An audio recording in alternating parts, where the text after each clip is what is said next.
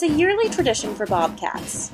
The annual homecoming parade has a similar style and structure each year, but it's the spirit of the parade that brings people back and makes each parade a new and exciting experience. The parade was so much fun. I saw a bunch of my friends, the alumni came, it was great.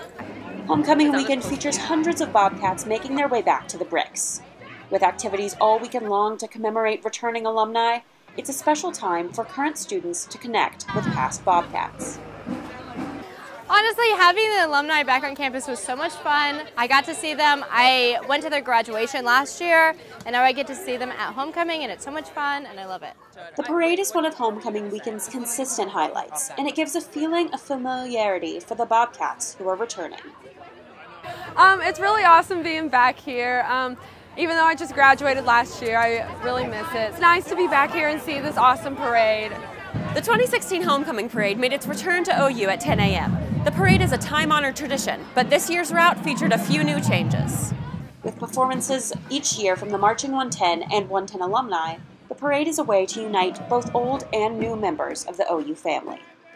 And it reminds attendees that once a Bobcat, always a Bobcat. For WUB, I'm Marianne Dodson.